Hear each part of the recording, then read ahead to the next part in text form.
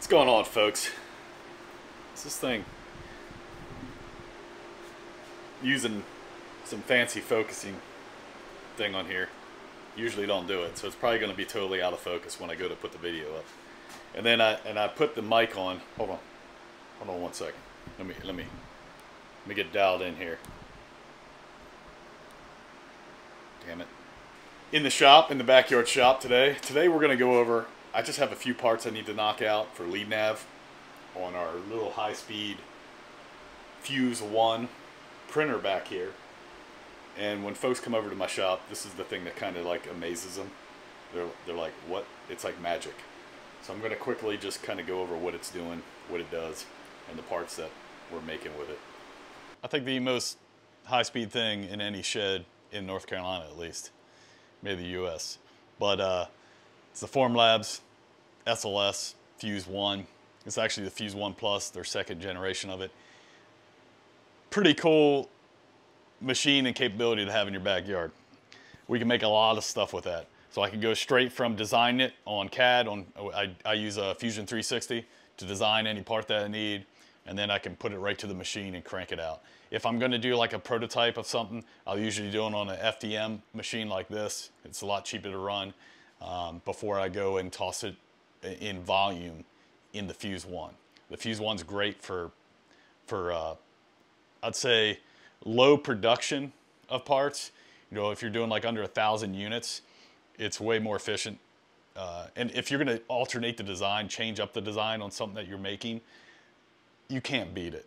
Now, if you're going to look to sell, you know, tens of thousands of parts, well, then you might want to go to an injection mold.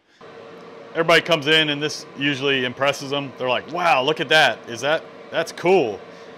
Well, this is not the printer, folks.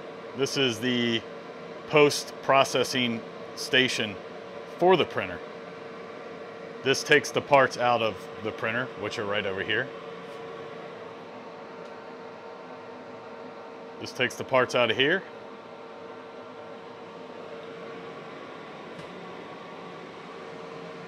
There's the inside of it. You have these chamber pots right here that go inside with a little elevator in them.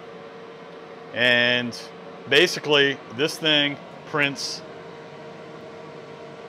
Folks are used to 3D printers being the, let me go over here, the filament style printer, like this awesome BambuLabs right here.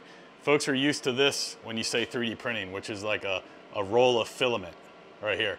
That basically puts a roll, this roll of filament goes through a nozzle, squeezes out plastic, and layers it on top of each other.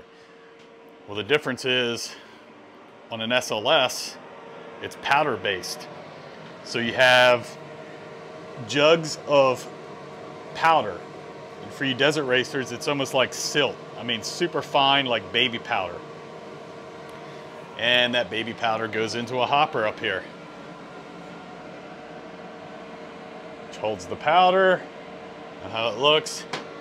So you put the powder in there, the chamber pot goes in, and it basically puts a micron, like a super fine layer of powder down with these rollers out of the hopper, and then lasers.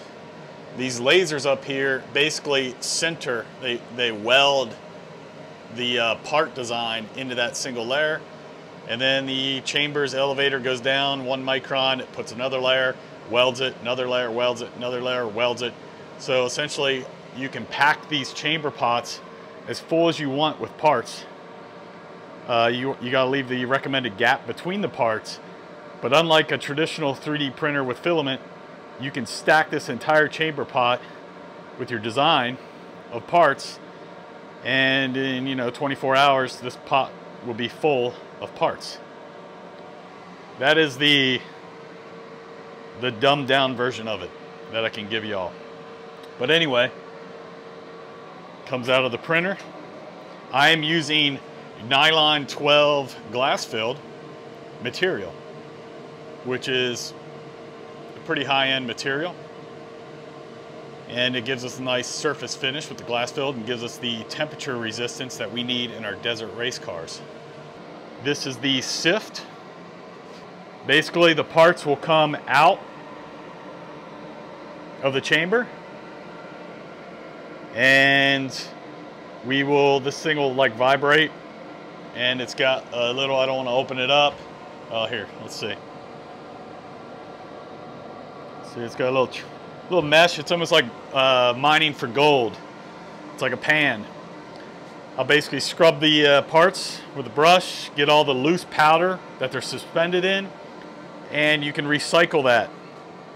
And then you mix it with fresh powder, a ratio of fresh powder in the cartridge down here, and then you dump that back in the printer, and you get to recycle some of the waste in between the parts.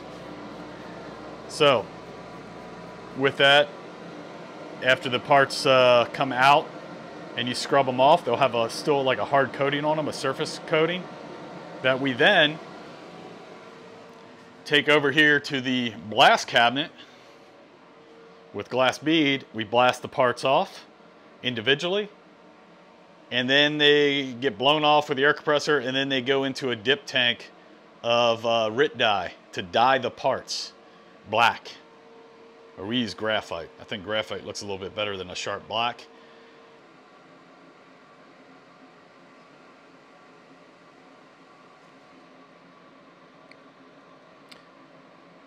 You can see right here, this is one of the parts I do for a buddy of mine. It's a sheath for his combat flatheads. Old Dom Rosso at Dynamis. And you can see the finish on that and the quality of it. I mean, super hard product. I mean, it'd be similar to like a frame you'd find on a pistol, like the polymer frame. Again, it's nylon 12 glass filled. And you can see the quality of that part. And that is something that you cannot do on a basic filament printer like this. This has a purpose though for prototyping and doing some other, parts like these fishing reels that we're doing in our new tackle boxes for Davy Jones. Great for doing stuff like that, but doing intricate prints and parts that you're going to actually beat up on like this, the SLS printer is the way to go. Plus I can knock out 100 of these overnight versus doing them one by one on an FDM printer. So the parts that I'm knocking out are LEADNAV GPS antenna enclosures. I needed a couple more of the base plates for mounting on different things. We have 3 base options.